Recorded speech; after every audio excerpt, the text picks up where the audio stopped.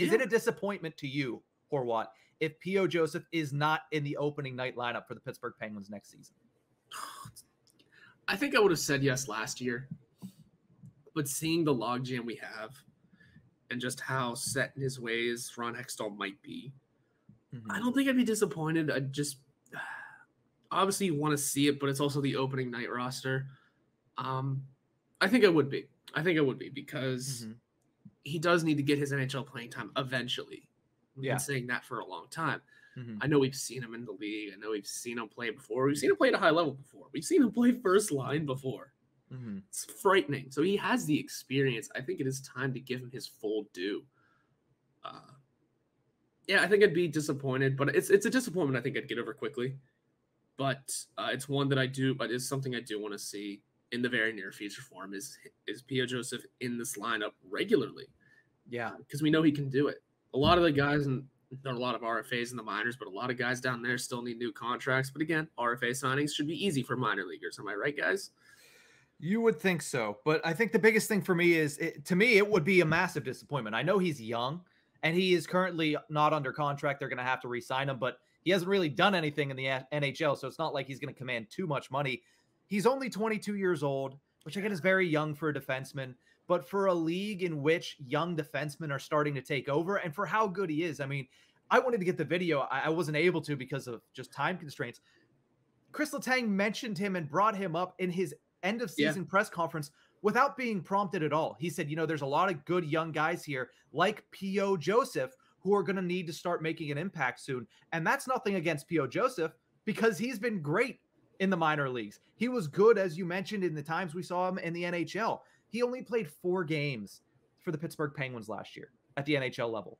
0 points, but in a small sample size, 63.95 expected goals percentage at 5-on-5. That is fantastic in a small sample size. 13-10 in high danger chances for, and that's while being deployed as the third pairing defenseman alongside a guy like Chad Ruhwedel, who's been great, but again, not where P.O. Joseph is normally going to be deployed if he's a full-timer in the National Hockey League. So I would be very disappointed if P.O. Joseph is not on that opening day roster. Like I said, I'm not going to sit there and sulk about it if he's not, but we saw it last season. The opening night roster is for experimentation of young guys. I would like to see Drew O'Connor, Valtteri Puustinen, and P.O. Joseph make that roster despite whoever the Penguins bring in, because one, they need to see what they have in these guys.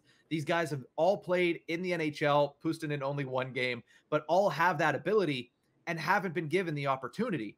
I want to see all 3 of them get that opportunity at the beginning of next season, specifically POJ. Yeah, and I know it's the AHL, but man, in 61 games last season, he had 33 points. He had 5 points in 6 games in the postseason.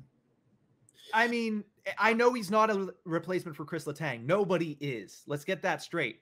But that's pretty close to the next best thing, especially when he's only 22 years old. And a defenseman, mind you. This is in the AHL, yes. But it's a defenseman putting up points. And Letang may have mentioned it. Sure, it may have just been one French-Canadian to another. But guess what? That is your top defenseman of all time in your franchise, putting his faith into someone else. That's impressive. And what's interesting is that he, like you mentioned, he's 22. I can remember going to the rookie camp last season and seeing 2 other defensemen that I thought really could have a chance in the NHL. They're both 2 and 3 years older than him. Yeah. So their chances is much slimmer in Cam Lee, who's 25, and Will Riley, who's 24. But still, I think P.O. Joseph still jumps over both of those guys, despite them being older. Would I like to see all 3 of those names here playing in the NHL eventually? Sure, absolutely.